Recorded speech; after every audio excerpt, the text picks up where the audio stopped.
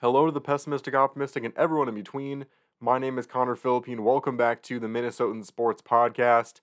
And it is finally here. The NFL season officially starts tomorrow at 7:20 Central Standard Time. The Ravens and the Chiefs kicking it off on Thursday Night Football. Don't forget that I am going to be live streaming from 6 o'clock to 7 o'clock Central Time.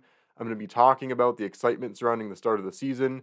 I'm going to be answering all kinds of questions you guys have in the comments, and it's just going to be a really fun time. So make sure you tune into that. It's going to be right here on YouTube, again from 6 o'clock to 7 o'clock Central Standard Time, right before the kickoff to start off the season, and I just can't wait. Now, usually I would have all kinds of videos out before the season starts. I had them all ready to go. I had QB rankings, wide receiver rankings, top offenses, top defenses, that kind of thing, teams with the most approved, all that stuff. But it just was ambushed for me with two of the busiest weeks of my entire life, honestly. And so I wasn't able to make very many videos, but this is the most important one, and I'm happy I'm able to make this one for you. So I'm just going to be going through all the different divisions. I'll be ranking them from top to bottom. I'll be naming my champions of each division and then ranking them, and then at the end of each conference, I'll go through 1 through 7 and kind of fill out what I think will be the playoff picture by the end of the season. So we'll start things off here with the AFC, and we'll start it off with the AFC North. Now, this is starting it off with a banger because this is going to be probably the most difficult division actually, this is probably the second hardest division to pick. We've got 3 teams that are right there in the mix, and then we have the Steelers. That is going to be a spoiler for you. I have the Steelers being number 4 in the division. I think that they have a good quarterback battle going right now with Russell Wilson and Justin Fields. It's going to be interesting to see who ends up getting that job. It looks like it's going to most likely be Russell Wilson, but we're going to have to see there. But yeah, that Steelers defense is really good. I just think on the offensive side, there's going to be so many issues, so many problems that they had last year. I think that this quarterback battle is going to kind of be a lot more of the same. And so they weren't able to overcome it last year. I don't think they will this year either. Realistically, I could easily see them in a third or even second spot in worse divisions. But in this division, I definitely think they are the worst team. At number 3 in the division, I do have the Browns. Again, just a testament to how good this division is going to be this year and has been in the past. The defense is no joke. Myles Garrett is still one of the best defensive rushers in the entire league, but their concerns with quarterback, Deshaun Watson has not played more than half the season so far since he's been there in Cleveland. Even when he has played, he has not looked good. And yes, he's been playing with injury, but I don't know if he's going to be playing fully without injury the rest of his career. And there's just so many questions there. And the defense for them is really only slightly better than the Steelers. And so for that reason, I don't think I can put them ahead of either of these two juggernauts in the AFC North. So they sit there at the number 3 spot. Now here comes the biggest struggle because you've got the Ravens and the Bengals. The Bengals had a bad year last year. And yes, there were kind of some media blown up things about Joe Burrow. But really the only thing that really plagued them last year, they kind of struggled out of the gate. But what really got them was that injury to Joe Burrow. And I still think they would have been able to salvage the rest of that season and make the playoffs had they been able to get Joe Burrow back. They had one rough year that was really largely due to an injury, and all of a sudden people are kind of writing them off and being like, okay, this division just belongs to the Ravens for the near future. Did we just forget that the Bengals have been in the playoffs ever since Joe Burrow had his second year with them, and they have made it to the AFC Championship twice. They've already made it to a Super Bowl once with Joe Burrow at the helm. Yes, there are a lot of contract disputes with different players on that offense. Yes, Joe Mixon is gone, but they still have one of the better wide receiver cores in the entire NFL, and Joe Burrow being one of the best quarterbacks in the NFL still. He had one year where he fell off because of an injury, and all of a sudden people aren't acting like he's top 5, and I do still see him as a top 3 quarterback in this league. That being said, I do think the Bengals are going to be second this year by a very slim margin. I just feel like the Ravens are going to continue their winning ways. Obviously, it does all come down to the injury issues with Lamar Jackson, but we did see proof last year that he is able to play a full season, and as long as we know that that's a good possibility that he can find a way to do that, I feel like we have to put the Ravens at number one this year. I mean, see what they did last year. It seemed like they finally got the balance between the run and the pass game all figured out. Now you add on King Henry to what was already a stacked run pass option type situation. Not only does he improve on the team on the ground, but now it makes it even more impossible for a team to stop the Ravens because we have Lamar Jackson that could take off and run, but we also have one of the best running backs in the league. How do you defend against the pass when you're going to be trying so hard to anticipate that run? It's just such a hard thing to stop. I think they're going to be one of the best offenses this year, and their defense is nothing to sneeze at either. Unless an injury or two happens, I don't see the Ravens losing this division. So I have them as the division champions, and we will throw the Bengals and the Browns into the potential playoffs pool, so to speak, and we'll rank them in the 1 through 7 later on in the video. Going now to the AFC South, this is a division where you've got one team that's firmly in first, in my opinion. You've got one team that is a interesting up-and-comer, and you've got two teams that I don't think are going to do much this year. The Titans I have at number 4. I don't think that is much of a surprise. I'm interested to see how Will Levis plays this year, but I don't think it is going to be all that inspiring. The Titans kind of, stripped up the entire team the last couple years, and they are fully in the rebuild process. I don't think that's going to change anytime soon, and the Titans will have another very rough year this year. The Jags could surprise people, but I do think that Trevor Lawrence is going to need to have a big year this year to prove to people that he isn't just a middle-of-the-road quarterback. So far, he has shown the DNA of a quarterback that is going to do enough to keep himself relevant, but has not done anything to that elite level yet in his career.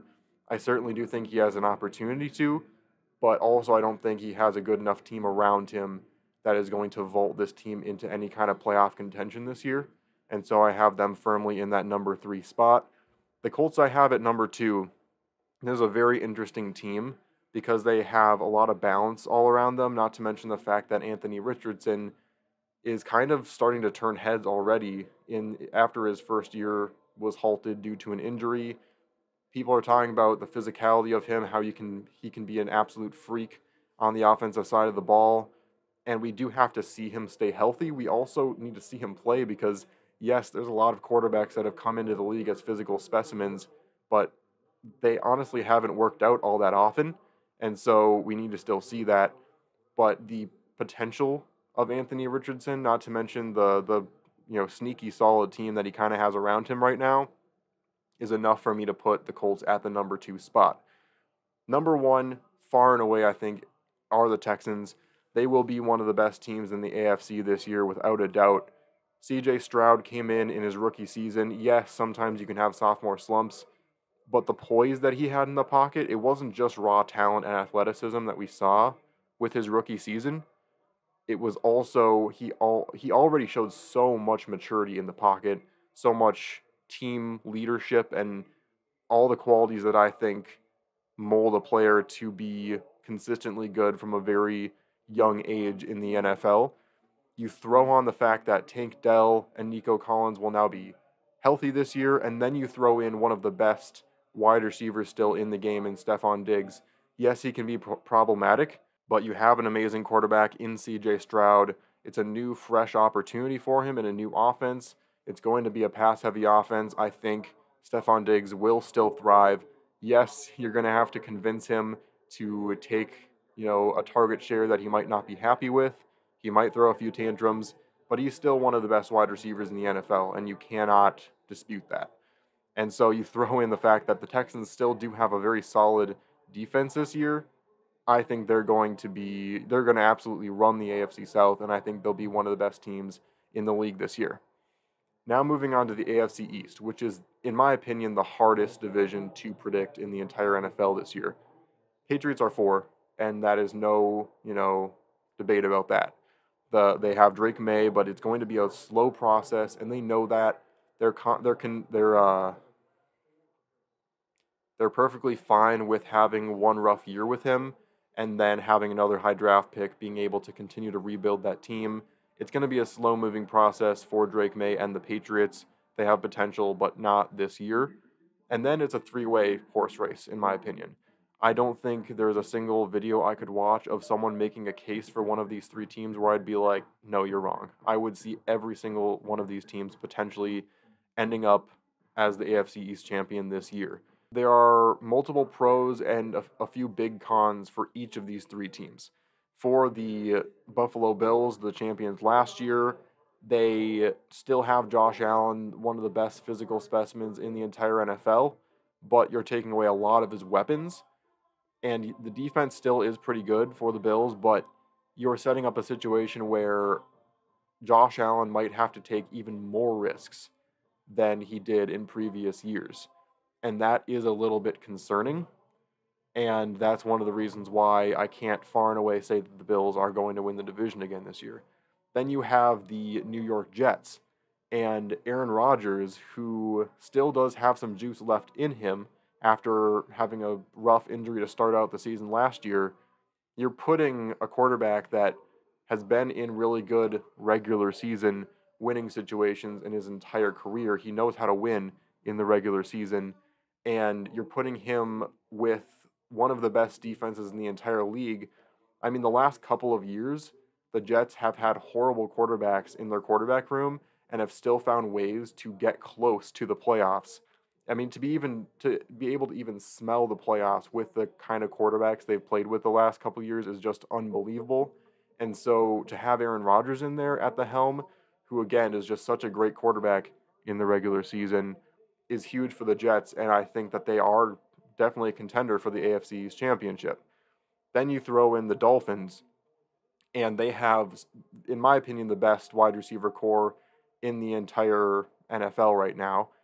But you have Tua Tagovailoa, who has had some really shaky, bouts of the season last year where he's been incredibly inconsistent. Not to mention the fact that last year this Dolphins offense ended up being really, really predictable. And once teams figured that out, they had a really bad ending to the season, and they ended up getting knocked out in the very first round. Can the Dolphins find a way to redesign their offense where they're not going to be found out? And can Tua Tagovailoa find a way to still win games and still be successful when things don't go exactly the way they are planned?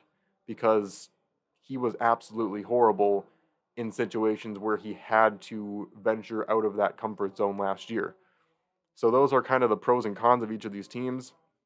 I right now have the Dolphins at number 3 because I do have a feeling that they're going to have a really tough time getting out of that bubble and out of that predictability, and Tua is going to continue to struggle when he has to venture outside of that comfort zone. And I think that's going to lead to this offense really struggling this year and struggling to an unprecedented degree considering how many offensive weapons they have. The defense is still good, but I don't quite think they're going to get up to a level where they can win this AFC East this year. At number 2, I have it written in my notes, and now I'm even second guessing it myself. I initially was going to start off this video with the Bills winning the division, but I'm thinking in my brain, Josh Allen looking out there and not seeing Stephon Diggs anymore, not having that lifeline, and him just chucking it into nothingness, which was such an issue for him at the beginning of last season, and they figured it out, but now they don't have one of the best wide receivers anymore in the league. You know what? I'm changing my mind. I'm going to say the Bills are going to be second in the division and that the Jets are going to end up coming on top. The more I think about the Bills playing, the more concerned I get, which sucks because I am a big Bills fan. But I hate the idea of Josh Allen having even less help in that pocket, and I think he's going to throw more interceptions this year than he has in his entire career, honestly. So let's flip that. Let's say the Jets win this division. If Aaron Rodgers can stay healthy, even if he doesn't play the way he used to play in the regular season, I still do think that he's going to be at least good enough that this defense can carry the Jets to their first AFC East championship in a very long time. Finally, we have the AFC West, which is a very interesting division, but one that I think has a very clear winner. At number 4, I do have the Denver Broncos, and there's no way I can talk myself out of people calling me biased for this pick. It is true that I hate the Broncos right now. Any team that Sean Payton is on, I hate. I've made so many videos in the past talking about how much I hate Sean Payton. As a Vikings fan, Bountygate, him, faking or mocking the skull chant right before the Minneapolis Miracle happened, all the stuff he said about Tua a year or so back, and all the things he said about the previous head coach of the Broncos. So maybe there is some bias involved in this. But I don't think the Bo Nix experiment is going to go as well as people think year one. I might be proven wrong in the long term. I don't think he's going to be a success at all, but I definitely don't think he's going to be a success in the very first year of his career. I mean, he is not going to have a whole lot of help, not to mention the fact that that defense is not one of the best in the league. I don't think that the Broncos are going to do much this year. I don't think they're going to do much better than they did with Russell Wilson, that's for sure. So I see them being fourth in this AFC West. Call me biased all you want. That's just my opinion. The Raiders I have in third. Kind of a toss-up, honestly, between the Raiders and Chargers in second and third. I don't see either of them having that great of a season. But the Raiders, I think, are third because, they have some good pieces lining up here. They drafted a good tight end in the first round of the draft. They still have Devontae Adams, in my opinion, a top 3 wide receiver still in the NFL. And they got better on defense, honestly, in this offseason as well. But they still don't know who is going to step up as quarterback. Gardner Minshew ended up winning the battle over Aiden O'Connell. And so we'll see what Uncle Rico does for the Raiders. But I just don't have much confidence that anyone in their quarterback room is going to be able to do much. And Devontae Adams is only going to get more frustrated. You can say what you want, but he did seem like really a lot of a diva in that wide receivers show. And he still is one of the best wide receivers in the league. I'm not saying that that's a slight against his ability to play, but as he gets more frustrated as the season goes on, I think it's just going to continue to devolve that locker room and make things more and more toxic within the Raiders. I don't see them having a good season this year. Then we move on to the Chargers. And I feel like it's kind of a similar situation to a smaller degree as the Bills. I'm not saying that they'd be a division winner with better wide receivers, but I am saying they'd be a much better team. Justin Herbert, in my opinion, is still at least a top 6 or 7 quarterback in this league. He is just teetering outside of that elite level. And what he did before he got hurt with the Chargers last year, despite all of the issues with the team, how much he was able to do to try and help this team win with how horrible the defense was, is still incredible. He was never the problem last year. And now you're throwing him into a situation where he has even more help. He lost Keenan Allen and he lost Mike Williams. They just have no one for him to throw to. And I still think they're going to win 6, 7, maybe even 8 games without any help. But Justin Herbert needs help in order to be successful. He doesn't have it. I don't think there's anyone that's going to be able to beat the Chiefs this year. So the Chargers are at 2. And then that moves us on to the Chiefs. I don't think there's much that needs to be said with this. The Chiefs are still far and away one of the best teams in the league. Patrick Mahomes, Travis Kelce, what can I say? They still have one of the better offensive lines in the league. Yes, they have even more, questions now because Hollywood Brown is going to be the number 1 wide receiver, and now he is hurt right now, but we'll have to see if Xavier Worthy, the speedster, steps up, who is going, maybe Sky Moore even has a comeback, who knows. But what we know about Patrick Mahomes is he has the ability, just like Tom Brady did, to make really any wide receiver come into his own during the regular season and to prove themselves and start to shine because he has that ability as such an amazing player. So I'm not concerned about the Chiefs. Even with the wide receiver stuff, we were concerned about it last year too. I just don't know what to say. We're witnessing the best quarterback and most talented quarterback to ever do it. He is going to get the job done for the Chiefs. Unless he's hurt, the Chiefs will be one of the top seeds in the AFC this year. So now we move on here. We have the playoff pool. We have the Bills, Dolphins, Colts, Bengals, and Browns that are going to be heading up this playoff pool. I'll start with the division winners. I'm going to rank the Chiefs in the number one spot as the winners of the AFC West. Again, not much that needs to be said there. I'm going to put the Texans at the second spot. And I think it's just, man, I have such a good feeling about them this year. With CJ Stroud, their offense got even better with the addition of Stephon Diggs. I think this team is poised to make potentially a deep playoff run this year. Next, we have the Ravens. Now, I personally think the Ravens are going to be the best team in the AFC this year on paper, but I have to put them at 3 just because they have the far and away the toughest division in the entire league. You've got the Bengals that are going to be breathing down their necks.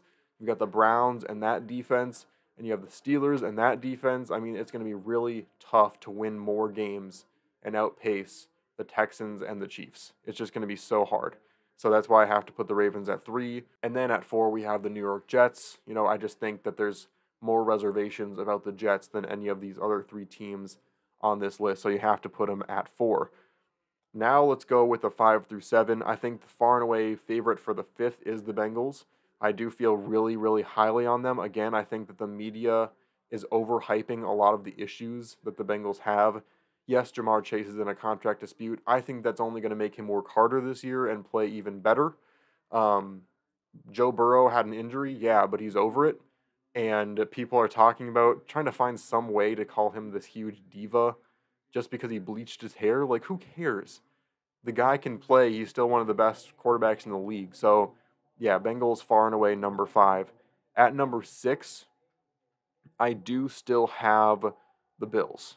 I am concerned about them, but I still think Josh Allen will win enough games for this team to make them a playoff team this year. And then finally, number 7, I do have the Dolphins just sneaking in. I have them edging out the Colts and the Browns. You know, the Browns, like I said, that quarterback situation is so concerning. And the Colts, I don't think they're going to get there yet with Anthony Richardson. There's just so many unknowns. But there are your 1 through 7 for the AFC standings this year. Next up, we're going to go to the NFC. We're going to start off with the NFC North. And I do have the Vikings at number 4. There's just too many concerns with this team. You know, we've got Sam Darnold coming in there. I would love to see him have a resurgence at the quarterback position, very similar to Baker Mayfield's, but I just don't see it happening. You know, he is entering the most favorable situation he's had in his entire career, but I just don't know if I have confidence that he is going to be able to play well enough. Yes, we do have one of the best offenses surrounding him in the NFL, but if the quarterback isn't playing well, it's kind of a moot point. And then, even if our offense was better, our defense would still sell us games. I mean, our cornerback room did get better with the signing of Stephon Gilmore, but we still don't have anyone really besides him. You know, we have some okay options. You know, we've got Duke Shelley, but I don't know if I have much confidence there. You know, the rest of our secondary is okay, and the defensive line still will be good. I'm excited to see Dallas Turner play, but I do think that it's going to be a very clear loss of Danielle Hunter this season. In the future, I think that Dallas Turner will end up being a better player than Danielle Hunter ever was for the Vikings, but this year will be a slow process for him to start to develop, and I don't really think that this line is even going to be as good as it was last year, and that interior line wasn't great either. Not to mention the fact that, speaking of lines, Sam Darnold is in a better situation, but he's still going to be playing behind a really bad interior offensive line. Our 2 spots on the edge with O'Neal and Darrisaw are covered, but other than that, we're going to be in some big trouble. So I don't see the Vikings beating out any other team in the NFC North. I do have the Bears at 3. The only reason I have the Bears at 3 is because of how bad the Vikings are going to be this year. I recognize that. But Bears fans need to understand, I don't understand the hype. Every single year, the Bears go into the season, and people, like last year and the year before, they were like, oh, Justin Fields, we got a new draft pick, first round, let's see how he does. And then the Bears absolutely bomb. The year after that, everyone's like, ooh, Justin Fields is looking even better. He's really launching them in practice. the Bears are going to be really good. The defense is looking great. Sure enough, the Bears once again can't do anything last year. I understand that Caleb Williams is a generational talent. I understand they got him more help this year with Moore and with the addition of Keenan Allen. They have Rome Odunze. This is going to be the best wide receiver room we've seen in a long time with the Bears. The defense has some new pieces. I don't care.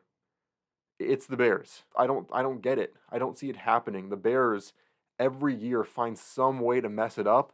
Caleb Williams, I mean, I don't want to wish ill will on the kid, but I just don't know if anything can really fix the Bears. And I need to see a full season of success from the Bears for me to ever believe that they are going to be any more than a 6 or 7 win team. People for some reason just want to believe the Bears are going to be good year after year after year, and they just never are. So we need to just drop that. The Packers are at number 2 for me, and I feel like there's a lot of bias people are going to say are coming through here. I also don't get the hype on the Packers. They are going to be the number 2 team, in my opinion, in the NFC North. Jordan Love had one good half of the season, and that's it. He really struggled in the first part of the season finding accuracy. He eventually got there, and yes, he did have an impressive run with the Packers. They made it to the divisional round, and then you just forked over some of the most money a quarterback has gotten in recent history just because he had a good, 7 or 8 games to end the season. Fine. Go ahead and do it. As a Vikings fan, I love that the Packers decided to do that. Throw all the money you possibly can. Get rid of all your cap space for this quarterback that barely has shown anything yet. That's awesome. And then just because the Packers had one good run in the playoffs, they were still the 7th seed going into that playoff run. And they got lucky because they had to play the Cowboys, which is the easiest matchup you could possibly get in a playoff game because they never do anything in the playoffs. You go against the 49ers, I will admit they did get them on their toes, but then all it took was a fourth quarter for the 49ers to wake up and be like, oh, shoot, we're actually playing football. And then McCaffrey just ran it, and that lead was gone. And just like that, the Packers season was over. And now people are going into the season just like, oh, well, Jordan Love's going to be better. This team's going to be better. They made the divisional round this year, right? So let's just say they're going to win the North. And it's just like, I'm not seeing where those dots connect. They had a lucky run in the playoffs last year. And yes, they did have an impressive performance in those playoffs. But you can't just say that they're automatically this division-winning caliber team. Team 6 and 7 seeds win in the playoffs all the time. That doesn't mean they're better than the teams they beat. So, sure, you can put Jordan Love on this pedestal. You can say that he's a top 10 quarterback for some ungodly reason I will never understand going into the season. I need to see more from the Packers for me to believe that they have any shot of beating the NFC North champions, the Detroit Lions, this year. And so I do have the Lions at number 1 once again. It felt like they even got better in the offseason. They added even more pieces. They still have one of the best offenses in the league. Jared Goff is an incredibly underrated quarterback. People still put him way lower than they should on the quarterback rankings because he plays for the Lions. And yes, they had some inconsistent games last season, but they still controlled things enough to win the division and then went in and played some really good games against the Rams and the Bucks. And yes, they blew a really bad lead to the 49ers. But if Dan Campbell can find some way to be just a little less aggressive, to take his foot off that gas pedal just enough to make better decisions in the playoffs, I think the Lions would have gone to the Super Bowl last year if Dan Campbell had made better decisions. So I think he's certainly capable of growing as a coach. I don't see any reason why the Lions don't win the NFC North again this year. The NFC South now is going to be also a very interesting division, but one that I think there's a clear favorite now to win the division after what happened in the offseason. At number 4, I have the Panthers. I would love to see Bryce Young improve. I've got a friend from college that's a big Panther fan, so all the best of luck to him watching his Panthers this season. I would love to see Bryce Young get better, and there's a good chance he might, It's going into his third season now. He is going to have to improve soon if the Panthers are going to see a future with him. But for the time being, I mean, I have to see something from the Panthers. I mean, they have, a few additions that they made this season. That's true. But I think they're still in the depths of a rebuild, and they're not going to do much this season. At number 3, I actually do have the Buccaneers. I don't think that the Baker Mayfield experiment is going to go as well this year as it did last year. I think he came in, people forgot the way he played, and he kind of, defied expectations. He surprised a lot of people, but the Bucs really still only won the division because it was such a bad division. And I don't think they're going to be nearly as good of a team as they even were last year. I feel like their defense got slightly worse. And I think Baker Mayfield's going to fall off this year. I think it was kind of a fluke year for him where he played well again. People like, oh shoot, kind of forgot that he can do this and that. So just kind of a bad feeling about the Buccaneers going into this season. The Saints, I just have a good feeling that potentially Derek Carr is going to have a resurgence. I feel like it's going to be kind of a changing of the guard where Derek Carr is going to have an actually healthy season and still, prove why he still can be a good QB. And he's going to be the one that throws people off guard this year, and people aren't going to be expecting it, unlike Baker Mayfield. And I mean, I still do think that this team has enough weapons. If this team can stay healthy, which I have the sneaking suspicion they might actually put together a healthy season. Chris Olave is still one of the best up-and-coming wide receivers in the NFL. I have a good feeling about the Saints this year to at least improve enough to be second in this kind of rough NFC South. And then far and away favorites, we do have the Atlanta Falcons. You improve this team by putting on Kirk Cousins. Yes, he has struggled in the playoffs, but we're not talking about the playoffs right now. We're talking about winning the division in the regular season. He's going to get a lot of help. He's going to have probably the best offensive line he's had since he's been on the Vikings, because again, he has not had much help with the Vikings. I think with a better offensive line and still having some really good weapons offensively as well, people are going to see why I've been saying year after year that people are undervaluing Kirk Cousins. Now, should the Vikings have paid him as much money as the Falcons paid him? Absolutely not. I'm still not saying that. But he is a good enough quarterback to do what the Falcons need him to do, which is to lead them to a division win and just kind of start to turn this franchise around. Not to mention the fact that you've got now a young quarterback, staring him down, waiting to come in. He's going to have even more of a fire lit under him going into the season. The Falcons are far and away my favorite for the NFC South. Next up is the NFC East, and we have the Giants clearly at 4. I don't know what happened to them last season, but they completely collapsed. Yes, Daniel Jones could play better if he is healthy, and yes, he actually did get some help with the addition of Malik Neighbors, but I mean, obviously you never want to judge how a team's going to do just based on the preseason, but seeing the way that Daniel Jones played in a preseason game was just horrendous, and I don't know if getting more help both on the offensive line and, in the wide receiver room is necessarily going to change things for him. I do think he's going to be a better quarterback than he was last year, but it's really easy to get over that bar. I still think the Giants are going to be the worst team in the NFC East this year. Next up, you have the Commanders. Now, if there is any team that is capable of having the kind of season this year that the Texans had last year, I think it is the Commanders. Do I think they're necessarily going to have that? Well, we'll have to see when I go over the rest of the playoff pool. But I do think it's definitely possible. Yes, they don't have quite as many, weapons as the Texans had, kind of waiting to strike with a better quarterback. But I do have just a great feeling about Jaden Daniels. I have always felt like he was going to end up being the best quarterback in this class.